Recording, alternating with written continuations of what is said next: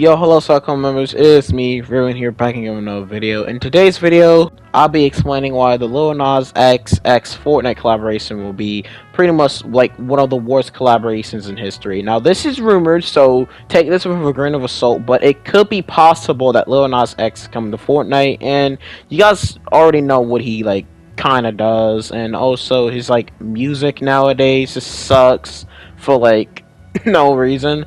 And also I heard he did some like weird things with the devil in like one animated like music video I heard about before. Like literally he did something weird to the devil, and he got the devil pregnant, or he was pregnant or something. It was just super weird. And also this guy, I don't know if this is like true or not, also disrespects like people's religions or something like that, which I don't get why Fortnite will allow that, because it just makes no sense why they would allow a person like that into like freaking what you call it, into their game, and you know, collab with them. Like there's a whole lot of better rappers in my opinion that Fortnite could add. Like y'all can add like Yeet or something to Fortnite, or freaking Lady Gaga, or any other good artist than Lil Nas X, because let's be honest, Lil Nas X fell off after Industry Baby. He legit fell off after Industry Baby, or just Old Town Road in general, because that's when his honest music just became really bad and all that stuff. So yeah guys, that's just a really short rant for me to make. I know I probably should have made this a YouTube short, but I didn't feel like it. But all that being said, if you guys want to like join the Saddle Clan or join the role plays, make sure to like and subscribe to all 5 of my channels